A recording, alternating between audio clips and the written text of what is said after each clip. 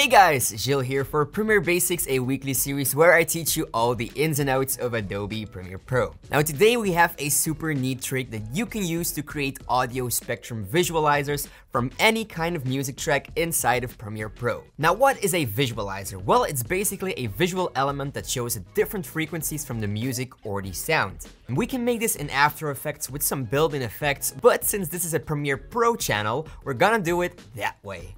Now all you need is Premiere, software to screencast, and of course some music. And that's where our sponsor for today comes in, because this video is sponsored by Audiio. So for this effect we of course need audio, and that's where we're going to look for on Audiio.com. It's a fast-growing music licensing company, and for just a small fee per month you can get access to unlimited songs and sound effects without any additional fees. All of the sound effects and the music on their website are super high quality. So, perfect to use for any type of project. Okay, let's find some cool songs to visualize.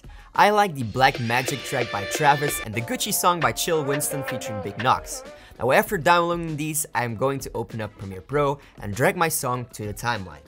Okay, now comes the part where you need to pay attention. From the effects panel, look for the graphic equalizer 10 bands effect and drag it onto your song. Why do we use this effect? Well, we can separate and isolate the different frequencies, and that's exactly what we want for the visualizer. Go to the effect controls, and from that effect, click on edit. Then a new window will pop up. Now drag all the sliders down except the first one. Then close the window, and now we're going to close most of our panels by right-clicking on them and closing them, except for the audio meters. Now enlarge this a lot. Now because we're now going to play the music, you will see this moving a lot. But a quick tip here. If you really enlarge it a lot, the meter will go horizontal instead of vertical. This doesn't really matter, but I want it to remain vertical. Then in the meter itself, hit the little S button on either the right or left track. We want it to be a solo meter. Okay, next up, open any type of software that can record your screen. On Windows 10, there's a built-in game bar which you can open by clicking Windows and G. Now from here you can record your screen. Now you can also use Streamlabs, OBS, or any other type of software. And for Mac users, I recommend QuickTime Player. Okay, once you've started recording your screen, make sure to play the music in Premiere, and what we really want to record here is the audio meter. Now make sure that your software also records the audio. Now once the song is done, stop recording, save your recording, and then go back to Premiere and open the edit window from the graphic equalizer again. Then drag the left slider down and drag the one besides it up. Then record your screen again and play the music. Now keep on repeating this until you've recorded every slider of that graphic equalizer effect. Once again, very important to note here is that you should record your audio if possible. Because now we're going to import all of these clips into Premiere, drag them above each other in the timeline, right-click on them, and select Synchronize. Now make sure that the music layer is also still in your timeline on track number 1. And from the Synchronize menu, make sure to sync to audio on track number 1 and hit OK. Once Premiere is done syncing, the clips will be properly aligned. You can delete the parts that are not needed. Then we can get rid of all the audio except for the music layer itself. You can do this by holding Shift and Alt while selecting all of the audio layers and then hit Delete. Now comes the part that takes a bit more time.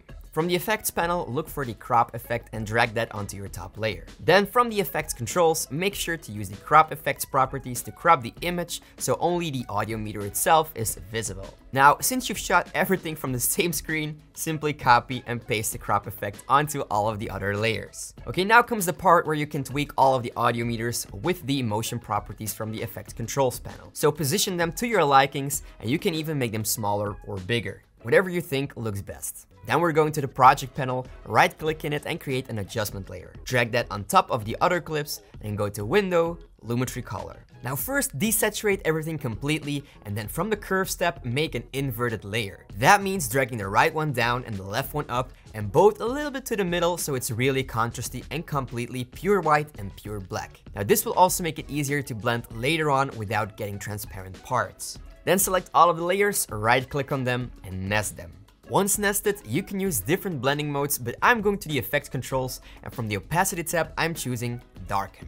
And bam! You've got yourself an audio spectrum visualizer. Now you can always give this a color by using the tint effect. And if you want to give each of these meters a different color, just go into your nest and apply the tint effect to each of the layers separately. Once done, you can nest everything together and play around with a whole bunch of different effects to create custom and awesome looking audio visualizers.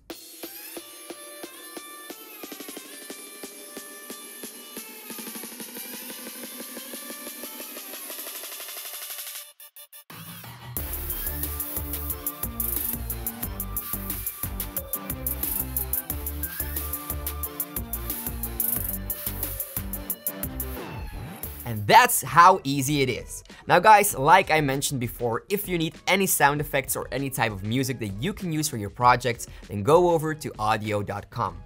Yes, it has two eyes. Now with the link in the description below, you will get 10% off your subscription purchase, so don't hesitate and get that subscription right away. And with that coupon code applied, it's actually the cheapest one on the market right now. So if you want access to high quality sound effects and music, then definitely check out the link in the description down below. Now I'll see you guys next week for a new tutorial, and as always, stay creative.